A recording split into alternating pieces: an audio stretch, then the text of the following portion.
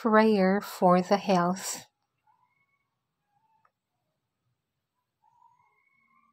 Father, strengthen us to hold captive the joy you bless our lives with daily. Help us to walk freely in your love.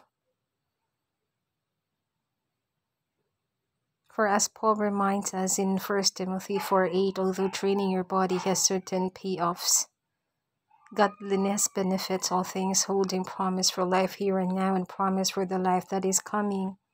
Send us more of your Holy Spirit to help us focus on your word daily. Give us hearts like Jesus.